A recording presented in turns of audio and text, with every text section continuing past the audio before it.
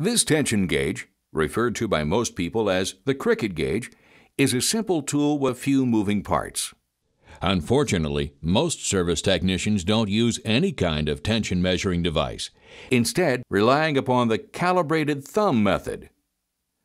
Dayco engineers working with service technicians at training workshops have seen the thumb method under tension belts by 20 pounds to as much as 50 pounds.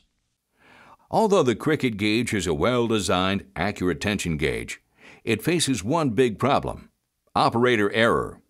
So here's an explanation of what to do and what not to do when using the Krikit gauge. The Krikit gauge is available from Dayco in two sizes. The smaller size is for V-belts up to 7/8 of an inch wide, with a tension range of 30 to 150 pounds, or 14 to 70 kilograms. The larger size fits poly rib belts with up to 14 ribs, with a tension range of 100 to 300 pounds, or 45 to 135 kilograms. To use the Krikit gauge, insert your finger under the rubber strap and onto the pressure pad. For illustration, we'll use a belt installed on a laboratory test machine. Place the gauge on the back of the belt, not the rib side, centering it across the width of the belt and as close as possible to the middle of the belt span. It's critical that the widened area on the bottom of the gauge lay flat on the back of the belt and parallel with the belt edge when performing the tension measurement.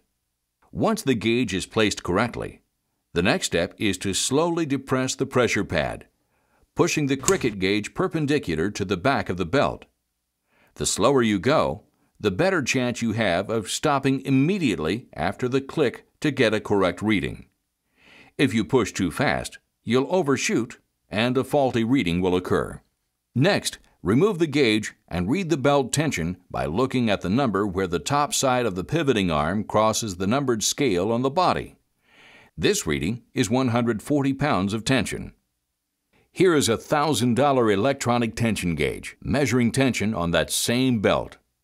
This gauge registers 138 pounds, which is within 1% of the Krikit gauge reading. The extra few seconds it takes to use the Krikit gauge carefully and correctly will be rewarded with accurate tension readings, especially when compared to the much overused calibrated thumb method.